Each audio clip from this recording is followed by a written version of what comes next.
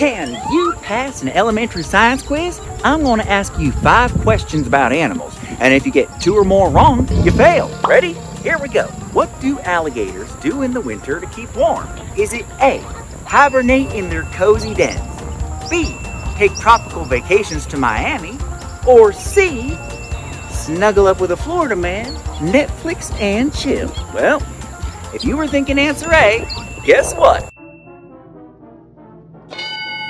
Question number 2. How much does the average American alligator weigh? Think about it. The average American alligator can get between 500 and 600 pounds. I mean, why are we asking this question anyways? It's 2024, people. Big girls need love too. Am I right? And alligators can get really big. Question number 3. How long can alligators get? Got your answer? All right. Alligators, if you're measuring nose to tail, can get up to 15 feet long and up to 7 centimeters. That's if you're measuring base to tip, which is average. In fact, some might say above average. Large even. Question number 4. How long can a gator stay underwater? I'll give you a second. Mull it over.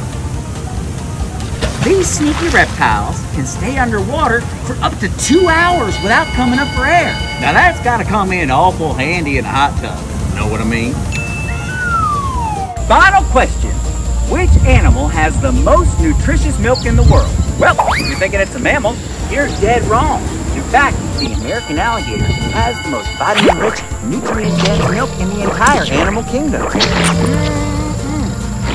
And by far the tastiest. So how'd you do? Let me know in the comments.